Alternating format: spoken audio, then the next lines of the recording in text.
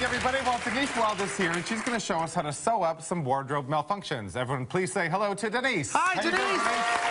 Welcome, sweetheart. How are you, sweetheart? Very well, thank you. Good. So we've got a couple of issues that have happened, and it's time to sew them up.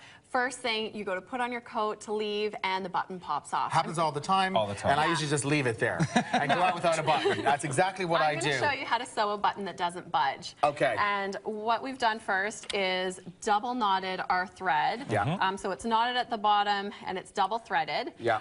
The first secret to a button that doesn't budge is to coat the thread in beeswax. See, this is something that I would never... This little nifty gadget. Yeah. You're going to pull your thread across. Okay. So that it coats in beeswax. So what does this do? The beeswax is what, just giving it extra strength? Exactly. It gives it extra strength, extra durability to ensure that the threads don't snap. And if you don't have one of these at home, you can just use a taper candle. Wrap your thread around and pull it through. I just pull it through the candle. Yeah. What we're going to start is we're going to put our needle through the top layer of fabric. Okay. You don't want to go all the way down to the bottom, because what we're going to do is hide our knot right up at the top. I see, okay. So our knot stays here. Yeah.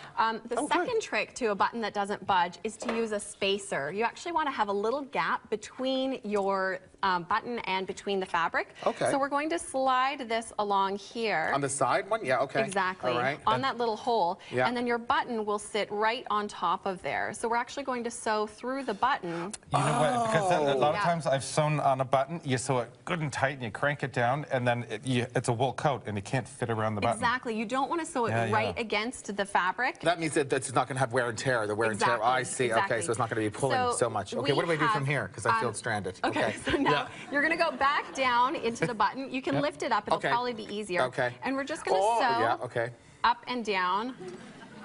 Okay, Once you've gone all the way to the bottom, you're going to come all the way back so up. you need to hold all the things. You want to hold your button, hold the little spacer, and hold, oh my, wow. Okay, so I'll watch you. So after you've gone around a few times, I've used extra strength threads so that we don't have to go too many times. You just go around 3 or 4. What we're going to do is from the bottom of the fabric, you're going to come back up, but this time without going through the hole of the button. Oh, so you didn't do very many loopy-doos. You only did I just did 3 or 4. Because whenever I always expect that someone's going to sew like 100 of them, and then it's going to be nice and, but we've strengthened the thread, so we don't need to do that. So you don't need to do that. So we're coming up to the top, pull out your thread, and then we're going to do what's called a shank. So you're wrapping a thread around the top, around that. How's it working out for you? Because you know what, I'm impressed with you guys, because I didn't do well in school because I didn't listen very well. So I'm like, as you can see, I'm not. I'm still on the first one where the button went on. Like this is as far as I've gotten so far. This exam has failed. I'm going to show you another great trick for a button. It's hiding our thread end. So we've got our little knot in here.